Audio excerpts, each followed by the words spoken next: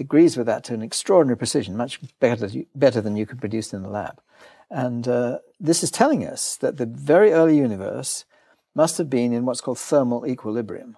Now, thermal equilibrium, by definition, is the maximum random state. It's the state that the second law tells us we're going to get in the future, if you like. But there it is in the past.